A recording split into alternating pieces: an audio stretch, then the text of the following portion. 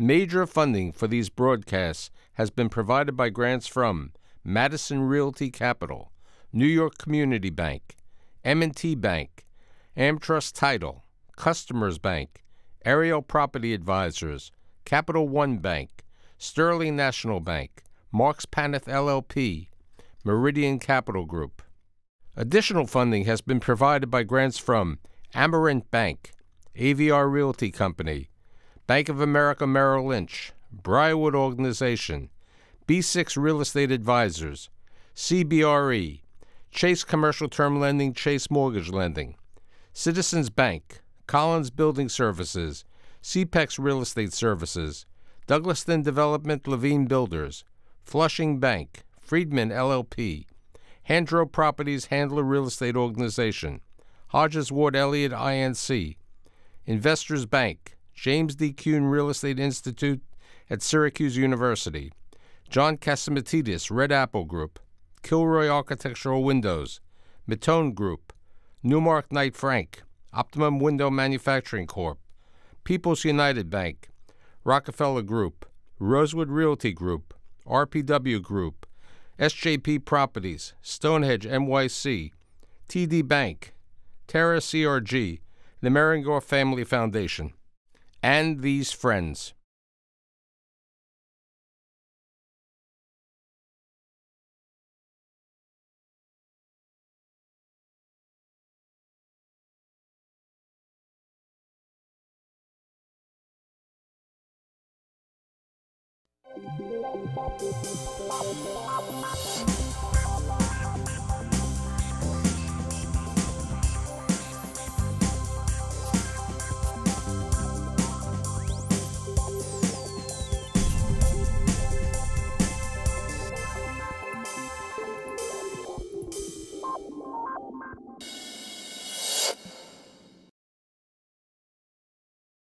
New York City has a significant problem.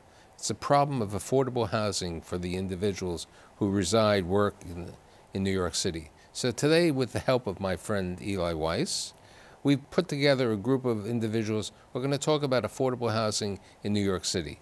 My guests include an architect, a leading architect, Ariel Afghang, who is the principal at Afghang Architects, Brenda Rosen, who's the president and CEO of Breaking Ground. As I said, my executive producer, Eli Weiss, the principal of Joy Construction, and last but not least, Blaise Bristello, who is the development director at Cobain Development Corp. So we've been honored to have an architect over here. Thank you for having me. Okay, so what's the difference about creating affordable housing and market rate housing? Well, I want to start by saying that there's a certain gratification to knowing that you're pulling people out of a housing condition that's undesirable and moving them into new product or newly renovated product. And that's a feeling I never get after finishing a market rate job. It seems that the tenants themselves, you're having more of an effect on their lives and that they're really grateful for it. Being able to provide amenities, being able to provide a clean, safe place to live is something that it's a very special opportunity that we're given here in New York City through the mayor's programs. What type of apartments are being created? And then we'll go around the room. The marketing for affordable housing is very similar as the marketing for any other type of housing in the city. It depends on the neighborhood. There'll be a target demographic, and then you're going to decide the mix of apartments in that building based on that marketing study. So in some neighborhoods, we try to build more family-sized units, certainly larger 2- and 3-bedroom apartments, and in others, we build smaller units, particularly in supportive housing. We try to build a lot of studio apartments because of single occupancy requirements. The designs themselves are pretty similar at this point. There was a time when the city required much larger apartments, coat closets, large linen closets, larger kitchens. Things were unheard of in the market rate world. Under the current administration, to try to meet the demand, those regulations have been modified to allow for smaller units. So there really are similar designs. With regard to that, you know, New York City has this new program called Share NYC, which are going into creating smaller apartments. They did the micro-unit development in the Kips Bay area. That's right, yeah. Mm-hmm. Some of the units were affordable. Yep. Brenda, you're in the supportive housing business. What's the difference between supportive housing and traditional affordable housing? Well, I mean, traditionally supportive housing has been singles, so micro units, way before micro units became hip. Now we are doing more and more mixes of singles and families. So, and any supportive building is, some units are for formerly homeless and some units are for low income residents, just like any other affordable housing development. So, I mean, I guess what I'd say is that when it comes to a pure supportive building and you're doing singles, you have a lot more units in the same amount of space.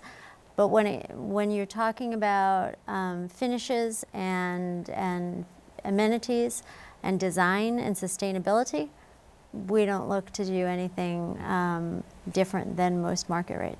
Prior to the show, Eli was mentioning, I said, where are the affordable housing being built? And you said it's where the rezonings are. Explain that. Sure. So the mayor and the city have tremendous initiative to build affordable housing. Unfortunately, when you're building a product, whereas the rents are subsidized and below market and the costs of construction have continued to gone up, there are really two ways to make up the difference. One is actually the city writing a check or the federal government writing a check through various subsidy programs. Those are not infinite, and so at some point, government needs to come up with another concept in order to produce housing. What does the city have that is not infinite, but more of, is air. So the city will target a neighborhood, i.e. the Jerome Avenue rezoning, Inwood, and look at a neighborhood and spend 2 to 3 years studying the neighborhood, and then put forth a plan which will ultimately go through a public review period, which will have a goal through the zoning code to produce more housing. And so an affordable developer like myself, or like Blaze, or like Breaking Ground will look at this neighborhood and say, okay, this is somewhere where A, land is affordable, B, the city is incentivized to invest in that neighborhood because they're actually rezoning it. They want to see their plan come to fruition. And that's why you'll see a lot of the large-scale developments going on in areas that have been rezoned by the city. Let's talk about why Gilbane got involved with affordable. I mean, it's a major development construction company. Yep. How they enter the New York City affordable market? I know about the Providence market. Yeah, so our entry point into the New York market was actually through a large RFQ process on a site up in Hunts Point in the Bronx, and we partnered with a couple of groups. We have 2 partners on the development side, Manny Management, which is a local nonprofit affordable housing developer and manager of units, and they managed several hundred units actually right in the neighborhood. And the Hudson Companies, which has done several large-scale affordable projects throughout the city. So that was kind of the impetus. Is we had we liked the site. It was it's a big 5-acre site with a former youth detention facility called Spofford that the community closed down in 2011. We had worked with a couple of community-based groups there already years ago. Our construction company had just finished a renovation and a new construction of a health clinic for urban health plan in the neighborhood on the other side of the Bruckner Boulevard. And so we really looked at it and we said, this is a great site, and we think we have relationships with some of the key community groups on the ground and with some development partners that could really pull off a very great project. You know, you bring in the subject of partners, okay? Why affordable housing developers traditionally have partners, being it a nonprofit or another company? Why don't they do it themselves? I think the first reason is all of us, at the end of the day, are mission-based. All of us are based on producing affordable housing and working with either the city or the state to do that. So there's a basic commonality that runs across the entire industry that the goal is to either meet or exceed the mayor's plan for housing. So unlike, I think, in the straight market rate world, where the ultimate goal is for everyone to make as much money as possible, for all of us, the success of our industry and the future of our industry is production. So when we look at partnerships, I look at them as if somebody knows a neighborhood better than me, then we're going to have a better opportunity to be successful in that neighborhood. If somebody understands a specific program, then I'll have better success in that project. For example, I would partner with an organization like Breaking Ground because my background is not one of supportive housing. So if I was to do a large-scale project that would have a supportive housing component, my first thought... I'm happy I put you together today. My first thought would be to call a successful supportive housing developer with a track record. I wouldn't look at it as binary or competitive. If it can make the project better as a whole, that's what I'm thinking about. It's about production. Okay, prior to the show, we mentioned something called mandatory inclusionary housing. Who would like to explain to my audience what that means? I could probably do that if it would be all right. Every project that has a land use component, be it either a BSA variance or a rezoning, is now required to have a certain percentage of affordable housing if the project increases the amount of housing permitted on the site. So that's a recent law, probably going on 2 years. Under the de Blasio administration. Under de Blasio, so going on 2 years since it was passed. If you're going to have a BSA variance or a land use process that increases the number of units, you then have to have a component of low income or moderate income housing in the building. And I think what's mostly different is it's also permanently affordable. Explain to me which, for example, a building in Manhattan. Explain. So we were all very accustomed to 80-20s, right? We know 80-20s for many years. This is essentially a mandatory program where you have to have that 20% of affordable housing in those older projects that was used in order to achieve a tax right, tax abatement. 20-year abatement. tax abatement. Right. Now, whether you have a tax abatement or not, you have to provide a certain amount of affordable housing. In perpetuity. In perpetuity. So that dovetails with the tax abatement.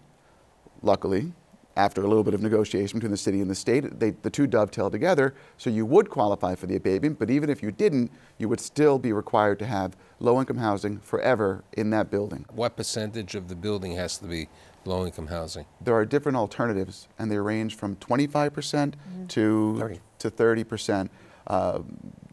Generally speaking, the higher the percentage, the higher the income permitted in the low-income component. So the lower percentage within the building, the higher income you're allowed to have as a threshold for those residents. But you know, people, when they hear the word affordable housing, they believe it's only low-income affordable housing. You can earn up to 125% of the area median income and qualify for an apartment. You can earn up to 165%. Right, 160. of the AMI. Right. So, I mean, people hear this misnomer and they don't understand. How does somebody, and I think this is an important fact that should come out, how does somebody get an affordable apartment, okay, in one of these developments in the city? They see the newspaper article, they see it on the internet, but they don't understand, okay, they're not really educated in the procedure or the orientation to learn how to win an affordable apartment. Well, I think the city has done a lot actually to try to simplify the process by putting it online and allowing people to register for what's called Housing Connect. You can put your basic information in and apply to several lotteries at one time.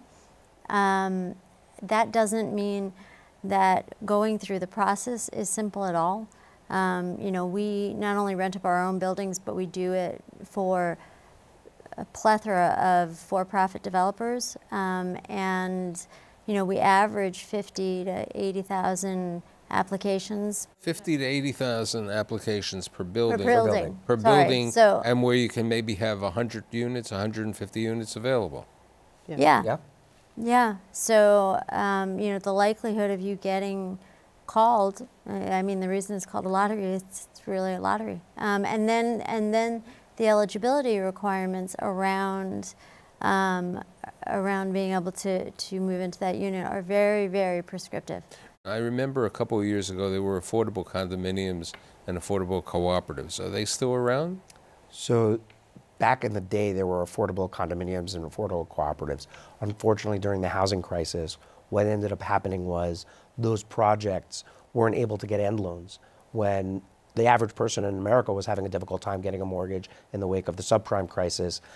Getting an end loan lender like who would give your typical mortgage to lend into a project that had income restrictions, a regulatory agreement, was very challenging. The city is now, however, coming out with a new initiative. It's not out yet in written term sheet, but I would say that over the next year or so, you will see new homeownership programs and projects. I mean, there was a lot of that done in Inwood, not in Inwood, in the Rockaways. That is correct. There are a significant number of units which help the community grow. And then part of it, in addition, is that they built required retail, you know, to help the community and the YMCA and other scenarios over there. I think when people use the word affordable housing, it gets pigeonholed into what people think is, you know, building housing, whether it be Section 8 or supportive. It is a wide field of development. So it's everything from home ownership to middle income, from supportive housing to very low income housing. Most of the projects have either a community facility component or a retail component.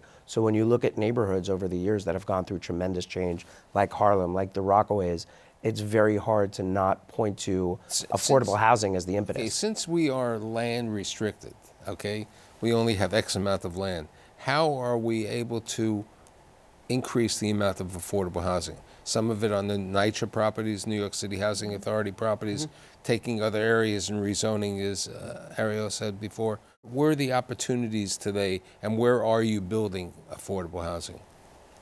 So we were talking about this before the show. East New York, Brownsville, a lot of areas in the Bronx, you know, Inwood, where the rezonings are happening, but also just where you can purchase land if you're going to have to actually purchase property and it's not coming through a disposition of city-owned land, where it's affordable, where you can buy something at a buildable square foot that the city at the end of the day will underwrite, because the city is looking at a limited finite pool of resources that they have to create units, and they want to spend the units on the bricks and mortar and not on the land to the extent as possible. So that's I would say the opportunities aren't just geographic either. Some of them we found to be legislative. And what I mean by that is when the city passed zoning for quality and affordability, which was a major overhaul of the zoning code, they included substantial parking reductions and in some cases waivers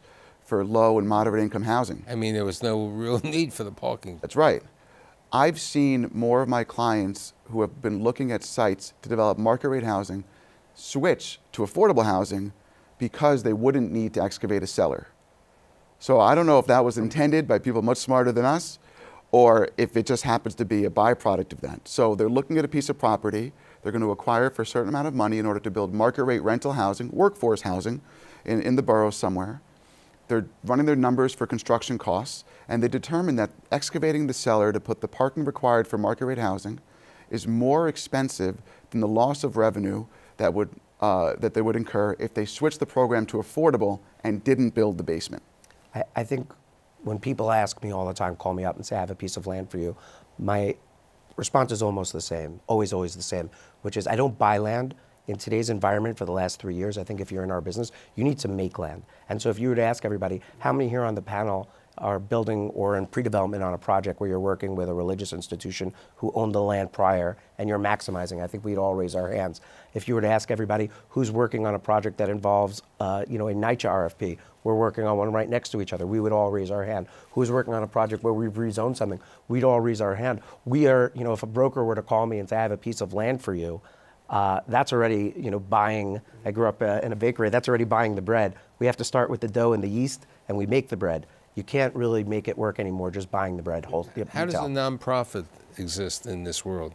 I mean, you're competing with the capitalist over here, these two capitalists over here. I mean, in a lot of ways. I mean, so first off, the city and the state like to see partnerships, right? So when an RFP comes out, the goal is to find a good team. For example, you're doing in Brooklyn right now, in Dumbo. I mean, in Dumbo. You're in a very hot neighborhood, which would be a market rate type of project.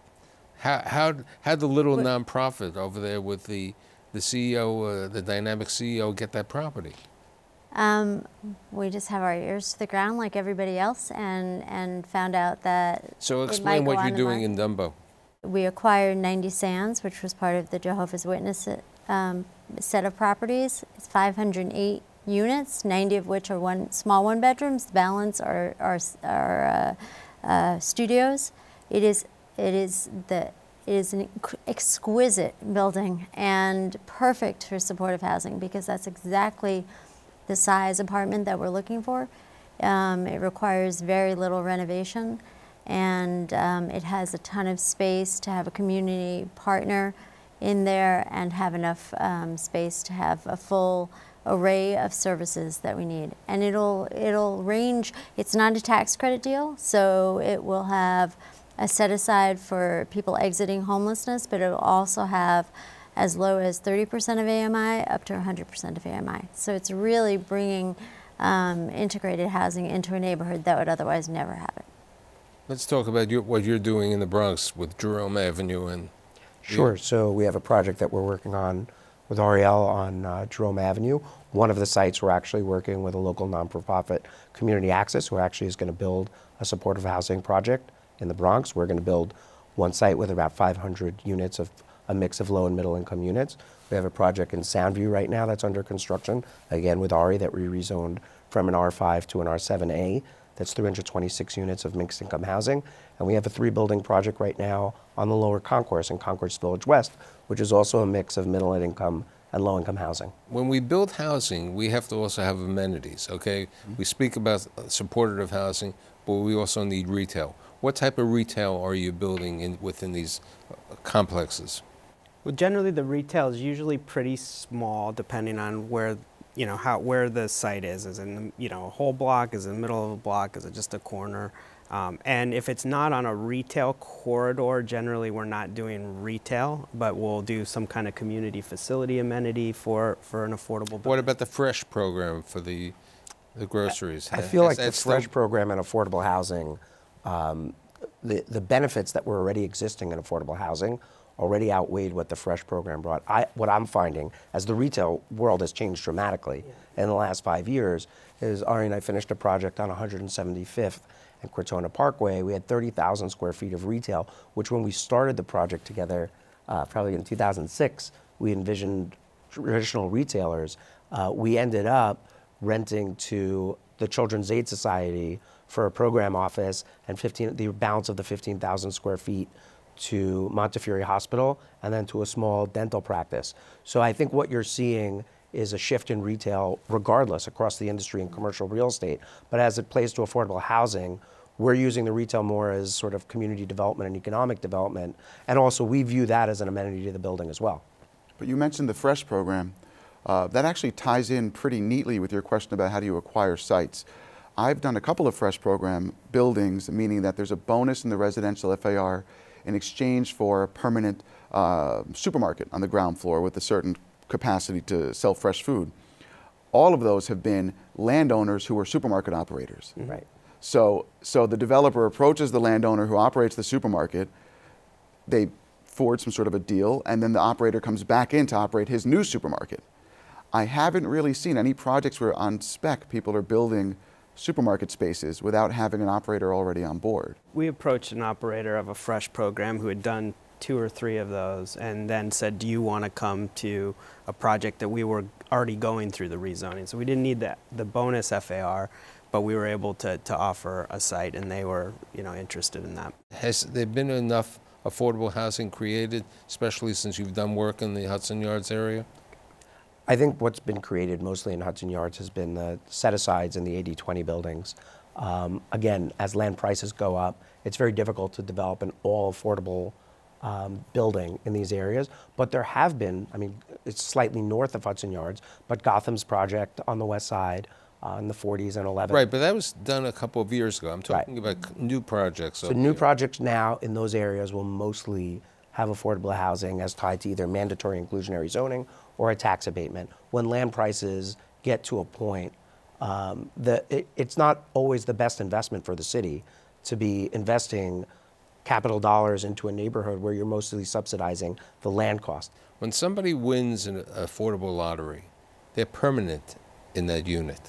Do you think it's appropriate that somebody, even though they may be earning more later on, maintains this apartment for the rest of their lives?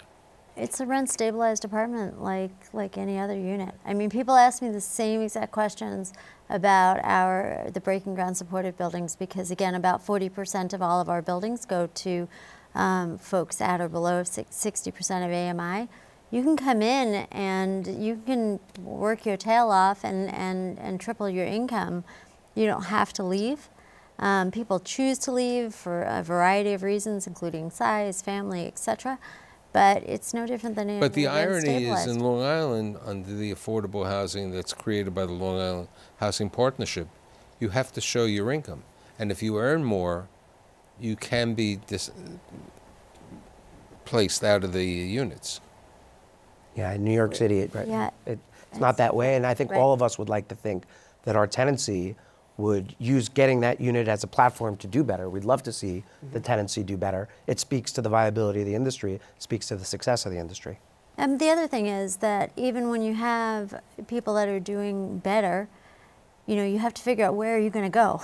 So we have a building on 28th Street between Madison and 5th. It may be a small studio. You may be making more money, but what are you going to trade it up for? Because there's not a lot out there. So it's a very difficult thing. Yeah, I'd echo what everybody said. I mean, I think if people are working and making resources and they choose to stay, it's just like any other rent stabilized apartment in the city. That's a great thing.